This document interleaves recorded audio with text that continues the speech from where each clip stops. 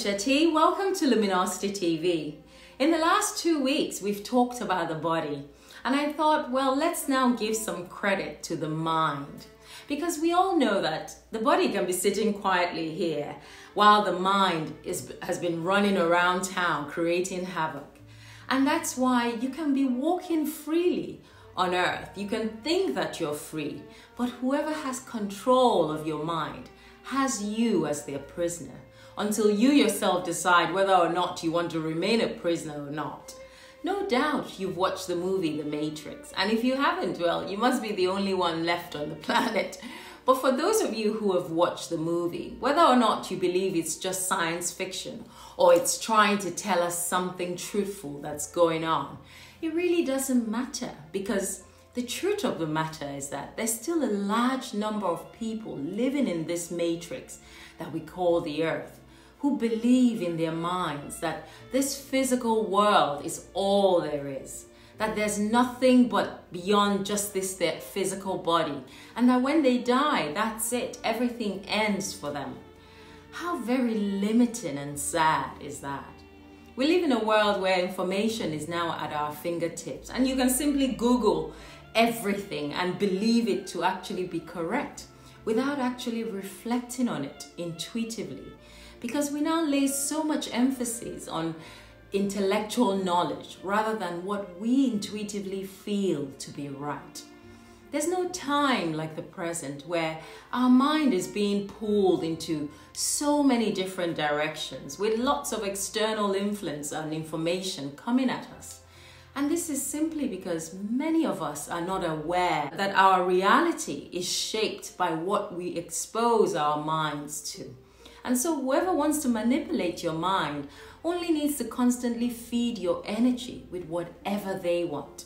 And in my experience on this journey, I've realized that it is spiritually unhygienic of you to allow anything and everything to have access to your energy fields.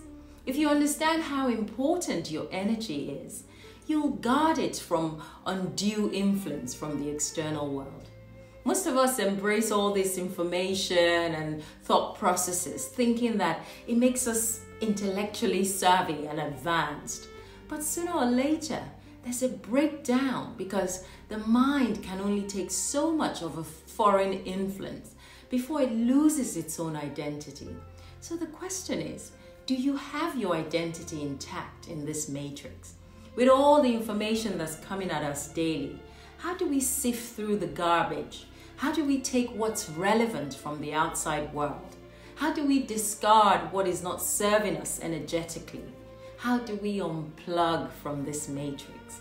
One of the most difficult things for many people who are stuck at this time is forgetting that this is not our home, that we are merely guests on this planet, using this body as an avatar to experience. And so true living only begins when you remember who you are, where you have come from, and why the goal is to eventually go back to where the spirit belongs. The only way that this awareness can begin to happen is when we quieten the mind and do what I call a self-inquiry, a self-examination. Who am I? Why am I here? Where am I going?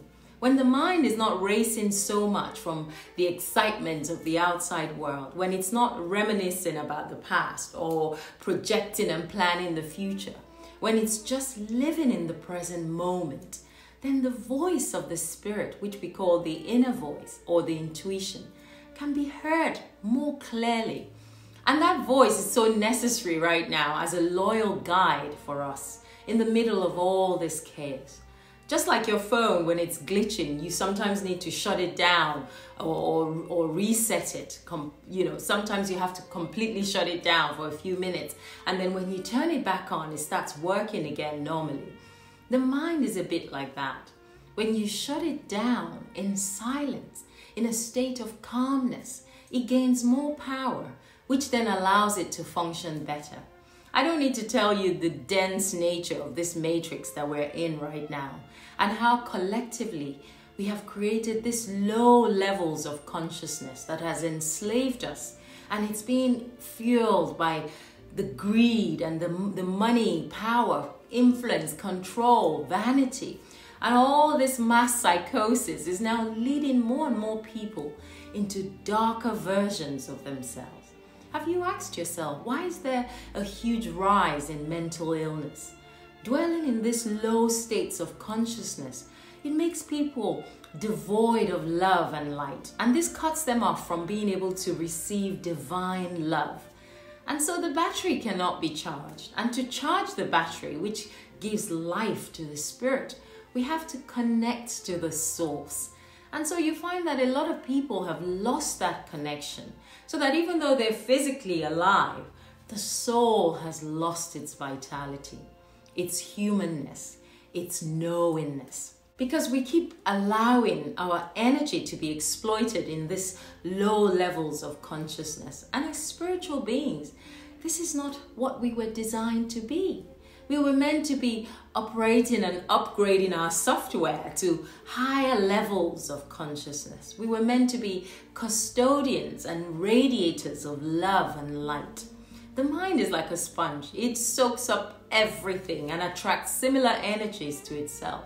So imagine if I was radiating that love and you were radiating it back to me, then what a beautiful world it would be that we're living in.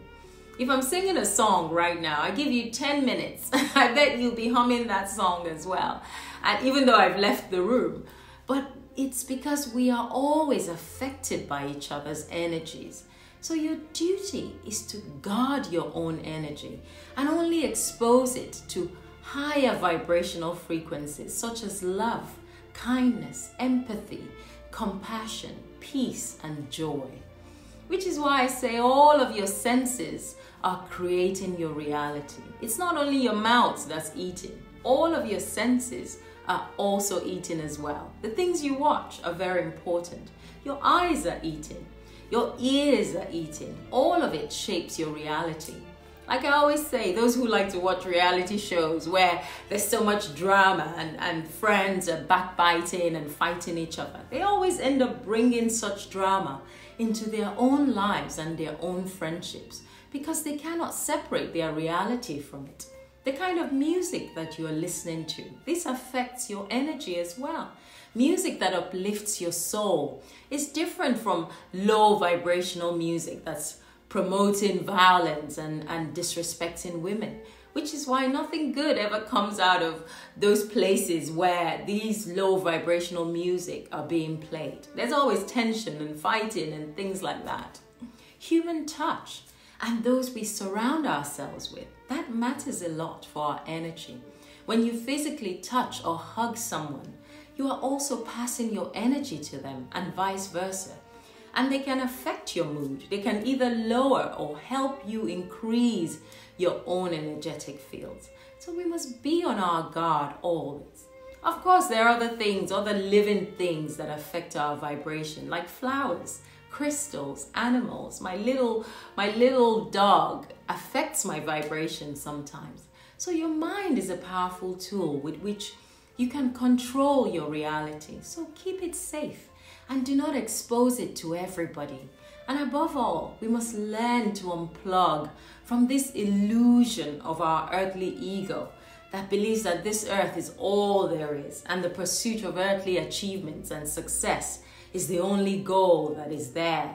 We must now embrace our true spiritual self, which is the ultimate, the final bus stop, the end of discussion. At the moment, creation is going through a death and a rebirth cycle, which means that our earth is literally going through a spiritual cleansing. And whether people want to believe it or not, all that is dying and decaying spiritually must now be given room to burn out finally.